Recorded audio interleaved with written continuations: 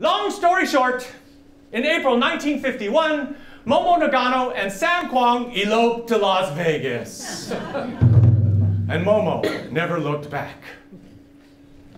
One can only wonder where such stubborn conviction came from for an Asian American woman of her generation. Longer story shorter, the marriage is a disaster. Within a year, Momo realizes she made a mistake. This guy really was not the best choice for nest building. And yet, our Asian odd couple would go on to have 4 children within a span of 6 years. A little more, Mrs. Kwong. Come on, I can see the head. Come on, Mrs. Kwong, push. Almost there. Almost there. You can do it. Come on, the baby is crowning. Come on, Mrs. Kwong, push, push. You can do it. Congratulations, Mrs. Kwong. It's a healthy baby boy.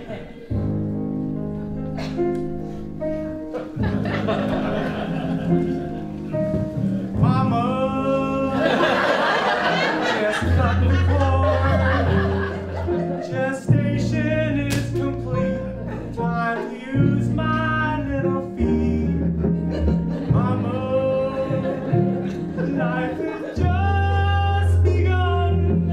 But now I've got to leave your womb behind. Mama.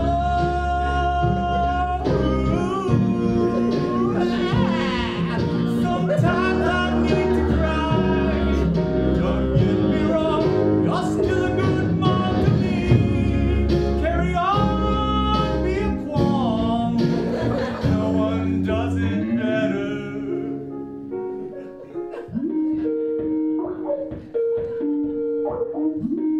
I think someone's calling me on Skype. Excuse me.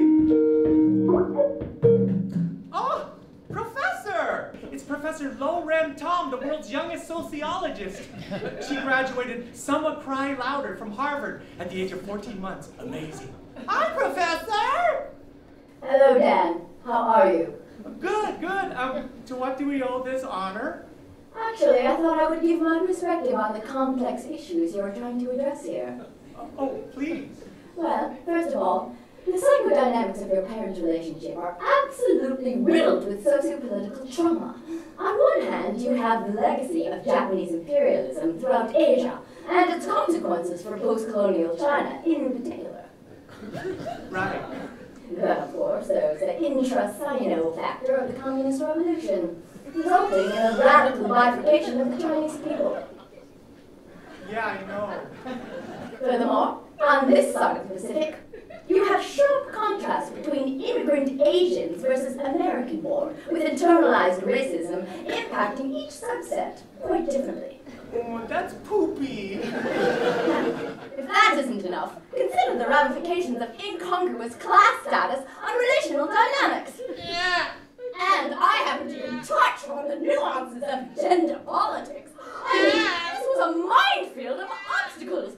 The odds of these young people forging a mutually fulfilling relationship were tantamount to snowballs dancing in hell.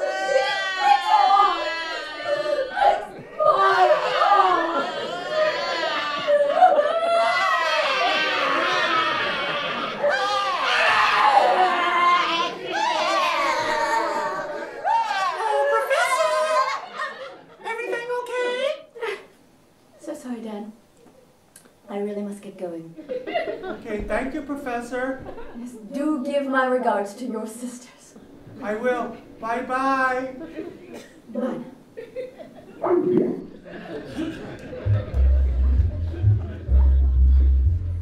4 children in the span of 6 years in an unfulfilling marriage. Why, you may ask? Actually, the answer is quite simple. It's the 50s.